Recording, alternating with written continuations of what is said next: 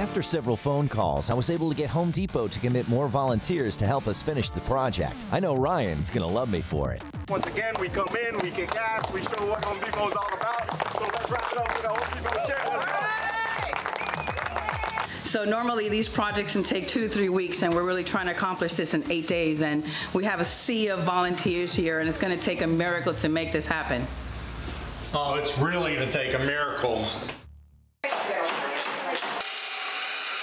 So I got some guys working on the floor to kind of take the pressure off. Countertops are supposed to arrive here in about a half an hour. We got carpeting going on right now, a bunch of touch-up paint, and there's still a lot of work to do here. Jen and I are gonna push it. I don't know, Art, I don't know what he's gonna do.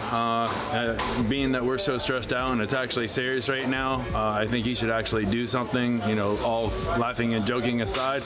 He needs to get off his butt and do something. No, Cancun sounds amazing.